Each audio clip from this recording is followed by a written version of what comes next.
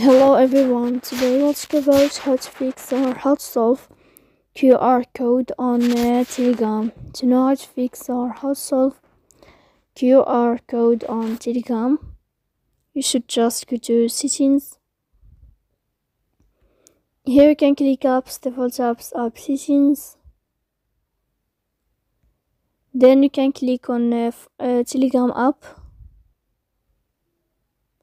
Sorry, not here, we go to Telegram. Then you can click on first stop and you can click OK. Here we'll enter to storage.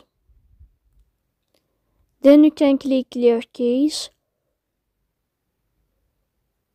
Then you can turn off your Wi-Fi.